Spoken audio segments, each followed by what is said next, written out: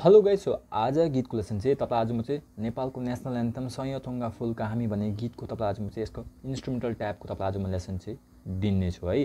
So starting ट्युनिङमा guitar राख्ने गीतको original scale छ जी माइनरबाट गएर आएछ अनि स्टार्टिङको एउटा माइक बजाएर सुनाइन्छ है।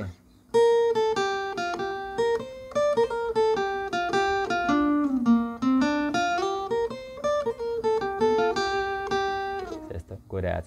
सो लस्कर म्युजिकको नोट चाहिँ फर्स्ट सिक्वेन्समा हामी के गर्ने, फर्स्ट लाइन भन्दाखेरि चाहिँ फर्स्ट स्ट्रिङको 6 5, सेकेन्ड स्ट्रिङको 8 6 8, फिर फर्स्ट स्ट्रिङको 6 8 10 गरिदिने यसरी। फिर सेकेन्ड टाइम यस्तो छ, यसमा के गर्ने, फेरि फर्स्ट स्ट्रिङको 6 र 8 मा ह्यामर अन, फेरि 5, फिर सेकेन्ड स्ट्रिङको 8 6 8 6, थर्ड स्ट्रिङको 7 बजाउने यसरी। फेरि यो छ,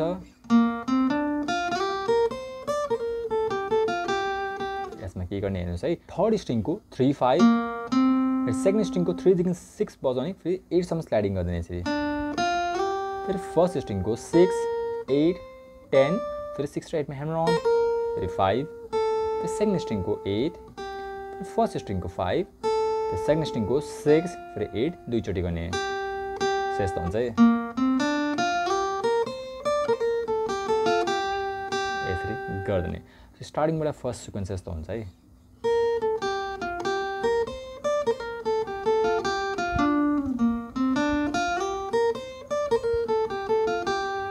गरिदिने। फेरि सेकेन्ड सिक्वेन्समा यस्तो आइरहेछ।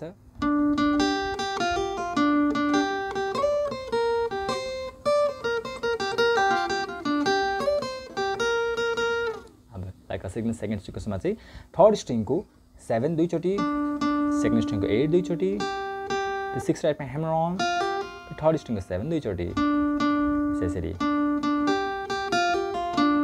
फेरि यस्तो छ, यसलाई फेरि सेकेन्ड स्ट्रिङको 8 दुईचोटि, फर्स्ट स्ट्रिङको 8 देखि 10 सम्म स्लाइडिङ गर्ने, फेरि 8 6, सेकेन्ड स्ट्रिङको 8, फर्स्ट स्ट्रिङको 8 गरिदिन्छ यसरी। फेरि यस्तो एउटा पेन्टाटोनिक स्केल जस्तो गइरहेछ यहाँ चाहिँ।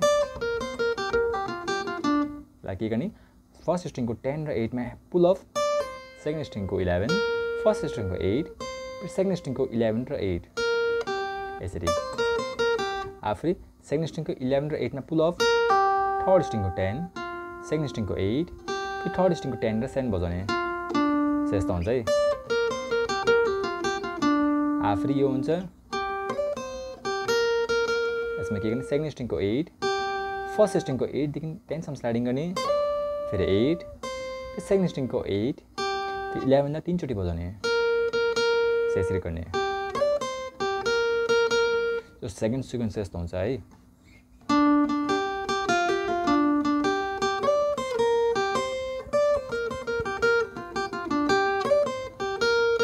यसरी गरेर फेरि फर्स्ट सिक्वेन्स जसमा सिकाएको थिएँ, फर्स्ट सिक्वेन्सलाई एप्लाई गर्ने है।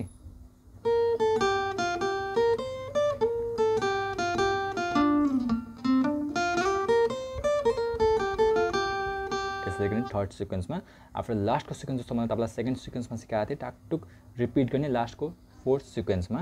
अलिकति लास्टमा मात्रै एउटा चेन्जेस छ है। फेरि म स्टार्टिङबाट भन्छु तपाईँलाई चाहिँ लास्टको सिक्वेन्समा के गर्ने, थर्ड स्ट्रिङको 7 दुईचोटि बजाउने, सेकेन्ड स्ट्रिङको 8 दुईचोटि, फेरि 6 र 8 मा ह्यामर अन, फेरि थर्ड स्ट्रिङको 7 दुईचोटि। यसमा सेकेन्ड सिक्वेन्सलाई एप्लाई गरेर चाहिँ लास्टको लाइनमा है। फेरि सेकेन्ड स्ट्रिङको 8 दुईचोटि, फेरि 8 देखि 10 सम्म स्लाइडिङ गर्ने, फेरि 8 6, सेकेन्ड स्ट्रिङको 8 र फर्स्ट स्ट्रिङको 8 बजाउने यसरी। फेरि अघि पेन्टाटोनिक गर्ने,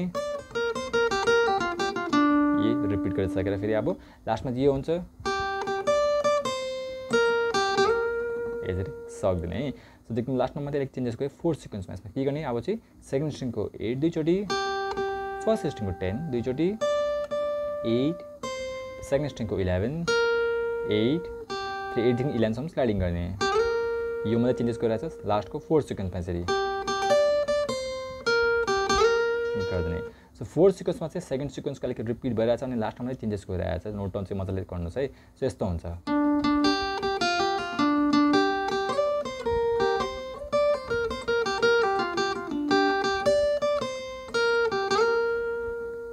सक्दैन है। सो देख्नुभएपछि तपाईँ प्र्याक्टिस गर्नुहोस् यो गिटारको नोट्सहरूलाई ट्याप्सहरूलाई है। अनि कर्ड प्रोग्रेसन चाहिँ म चाहिँ तपाईँलाई डिस्क्रिप्सन गएर लेखिदिन्छु, त्यहाँ गएर हेर्न सक्नुहुन्छ। त्यसपछि कर्ड प्रोग्रेसन कुन चाहिँ युज हुन्छ यो बजाउँदाखेरि। सो एकदम राम्रो छ, मजाले प्र्याक्टिस गर्नुहोस्। Till and keep practising and keep playing. अनि सब्सक्राइब गर्न एकदम नबिर्सिनु होला है।